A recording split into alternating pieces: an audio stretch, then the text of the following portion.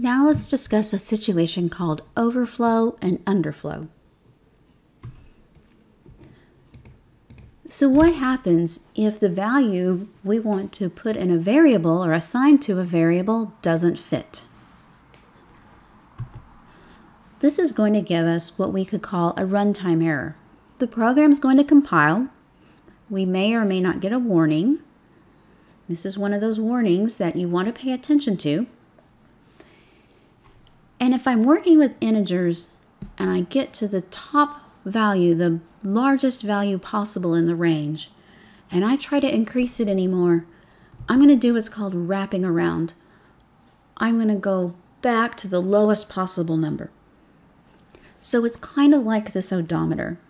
And I like this picture from the wiki page on integer overflow because it shows you in a car, this particular car doesn't have an odometer that goes above 100,000 miles.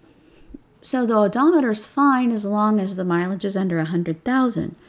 But as soon as we use up all the digits and they're all set to nines, the next possible mileage is 0.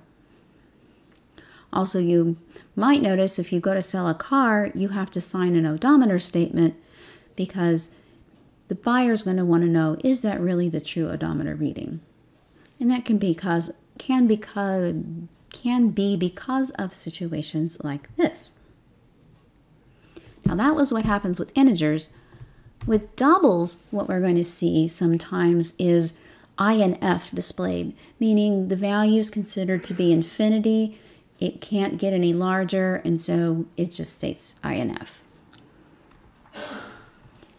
So from a vocabulary standpoint, overflow means the number is too big and we're going to flow over the top all the way back down to the bottom. And underflow is the opposite.